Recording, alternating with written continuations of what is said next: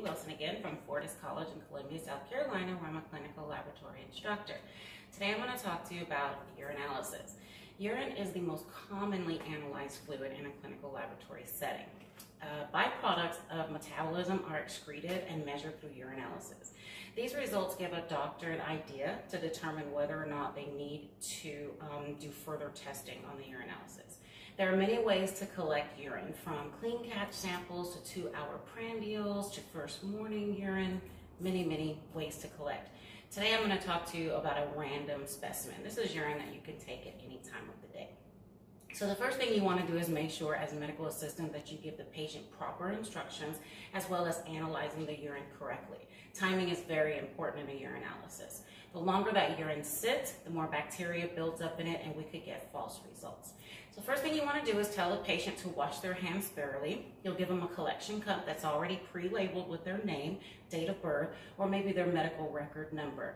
Ask the patient to fill the cup up at least halfway. This gives us the least amount we need, which is 12 mLs of fluid.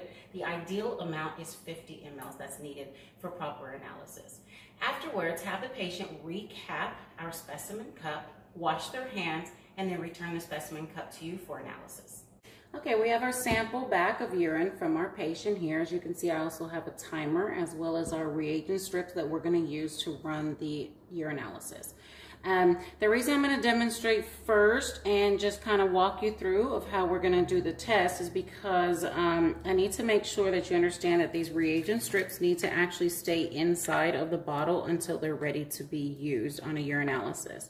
So this strip here is going to go against the bottle, and as you can see, we have different color blocks that are matched up across here on our bottle. Underneath each block are numbers. So whichever color the blocks match up to going across will be the result of that particular test. So that's another reason why I'm kind of showing you ahead of time before I do the test, is because we don't want to hold this strip up against the bottle after it has been dipped in urine, because of course we will contaminate the bottle. Okay, so I'll put that strip back in for just a second. The second part of the test is the timing. Timing is very important. Here I have pre-wrote the times, and as I do the test you'll notice that I start from the bottom and I'm going to work my way up.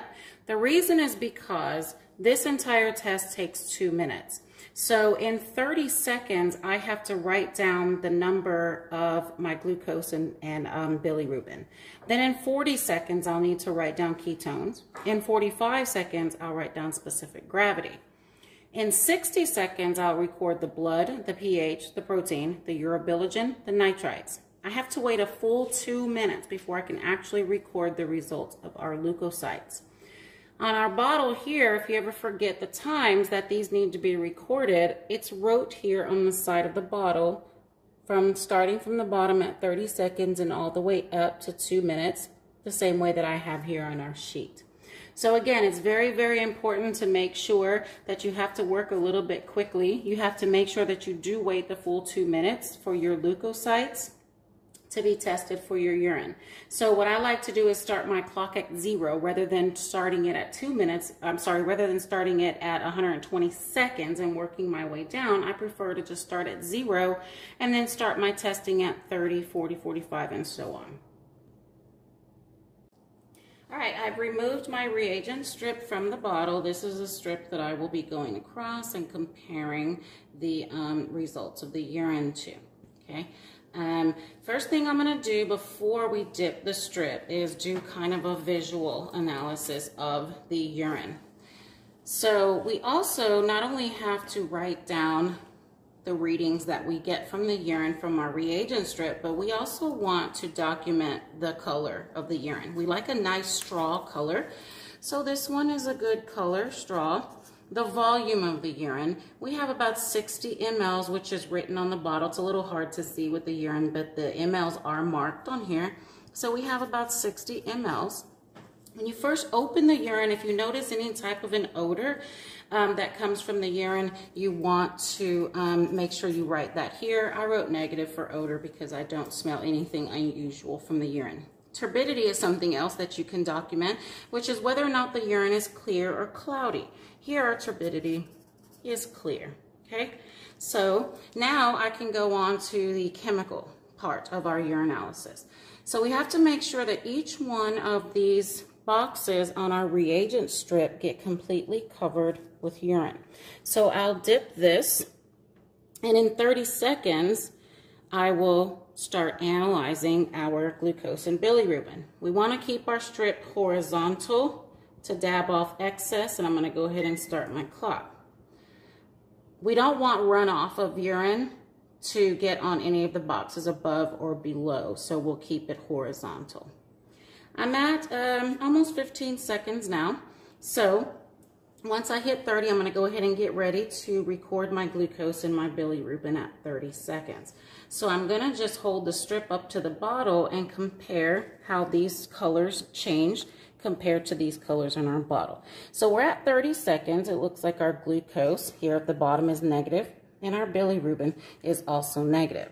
So I got to make sure that I'm at right now 40 seconds, and I'm going to check my ketones. Ketones are at a negative as well. In 45 seconds, which we need our specific gravity, which is a 1.015. At 60 seconds, I'm right at 59 seconds now, so 60 seconds, I'm going to go ahead and check the blood, pH, protein, urobilinogen, and nitrites. All right, so with blood, I have a negative.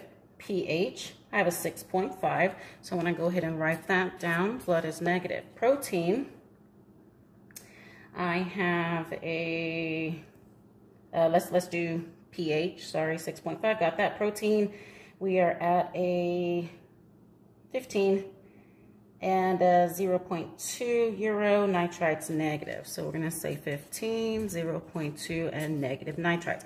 While I'm waiting for my 2 minutes, I'm at 1 minute 38 seconds, I just like to kind of take a quick double look at all the ones that I did at 60 seconds. Okay, looks good. So I'm at 1 minute and 50 seconds. So in 10 more seconds, I will be able to read my last test, which is for leukocytes. As you can see, I'm at exactly 2 minutes, and leukocytes, we have negative results. Okay. All right, so I will make sure that I keep my pen here because we want to cavity wipe that. I will discard this reagent strip in biohazard. Go ahead and recap my urine.